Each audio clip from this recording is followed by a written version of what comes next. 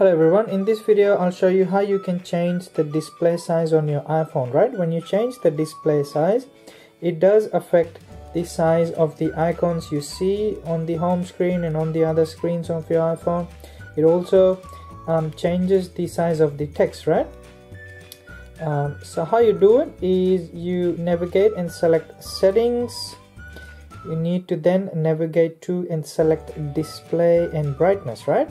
Once you're in display and brightness, you need to scroll down and find display zoom, right? View standard. So at the moment it's standard, and choose a view for iPhone. Zoomed shows larger controls, standard shows more content, right? So what it does is, what it's telling you is once you zoom it, obviously you see larger controls, but it shows less content because everything's zoomed, right? So let's have a look at an example. So that's in standard, right? That's how you see in standard. That's what my phone is set to at the moment, right? That's the text size. For example, if I was using iMessages, that's how large the text is. That's how large the photos are. That's what my home screen looks like, right? Size of the icon, size of the text.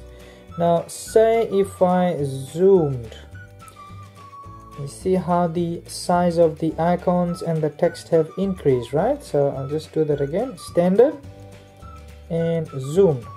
Okay, standard and zoomed, and it also increases the text in messages as well, right? So standard, zoomed, right? So if you need to have your display in zoom mode, right, you just select zoom and select set.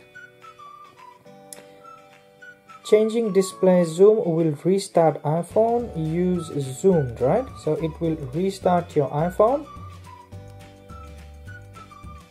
which will take a few seconds. There you go. So it's restarted. Now if I go to my home screen, there you go. The size of the icons and the text have increased, right?